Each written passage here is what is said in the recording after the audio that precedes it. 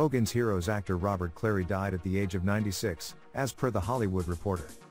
The Holocaust survivor breathed his last on the morning of Wednesday in his Los Angeles home. Clary was born in France on March 1, 1926, and was forcibly put into a Nazi concentration camp as a child. "My mother said the most remarkable thing," Clary told The Hollywood Reporter's Peter Flax in late 2015. "She said, 'Behave.'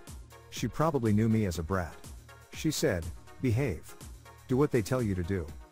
The actor's parents were murdered in the gas chamber.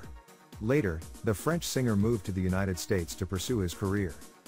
Robert Clary's popularity surged after his role as Corporal Louis LeBeau on the World War II-centered sitcom Hogan's Heroes.